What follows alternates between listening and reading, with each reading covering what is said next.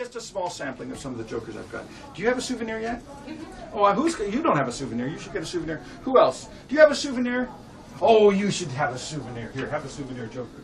And you might think, oh, what's the big deal? Souvenir joker. Shut up. No, because now it gets weird. You want to see the weird part? Here, you take the green pen, you get the purple pen, and what kind of joker did you get? It's a tally-ho blue circle. That's very popular on the East Coast, tally-ho blue circle. And what was yours? I think it's a bicycle. It's a bicycle. Yeah, bicycle rider back. This is very, very popular on the West Coast. Go to Long's drugstore, you find them. Costco, very easy to get. So this trick will not work. It's a trick, and it won't work if the cards are face up. It will not work if they're both face down. They have to be facing in opposite directions. It has something to do with maintaining cosmic balance. That's all I can say.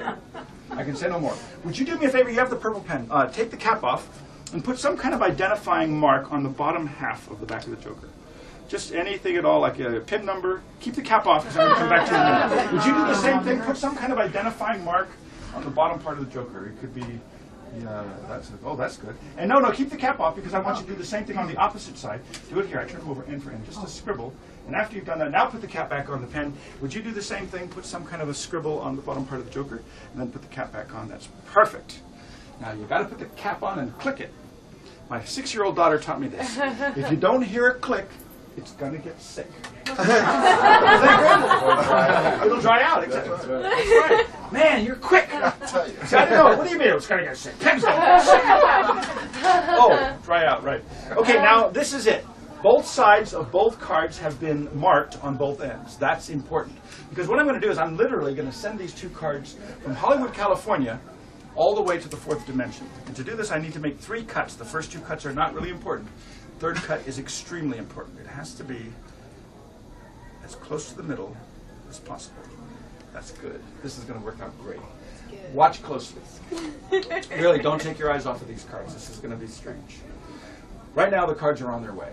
If I untwist it, that's kind of a good start. Looks kind of weird, doesn't it? It's a good start. But here's where it gets even more bizarre. I'm going to twist the cards by turning them both together, watch closely, clockwise. See, that's what makes it work. Turning them clockwise, one card is actually passing through the other. See? On both sides, of course. The trick is to switch the corners here, the outer 2 corners, and the inner 2 corners. Now I can continue the twist. Isn't that weird? Now, right now, the cards are not really here. Right now, both cards are in the 4th dimension. And most magicians that know this, and there's really only a handful in the world, they would stop right now. That's all they know. I can go further. You want to see something else? Yeah. You want to go further? Yes. Should we continue? Yes. I agree. Let's go. Here's where it gets weird. If I twist it and switch the corners back, but in the opposite order and in the opposite direction, something very strange happens. The cards come back to Hollywood, California, but they come back in a very strangely altered state. If I peel them apart, you'll notice now this card has a back on both sides.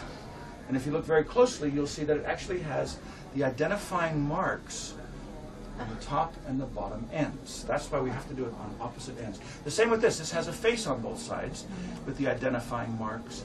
And I personally think that these make absolutely fascinating souvenir items. So I've taken the liberty of bringing some business cards with me that just happen to be playing card sized and shaped. So I'm going to staple them on like this. And is it just me, or does that make an absolutely lovely display?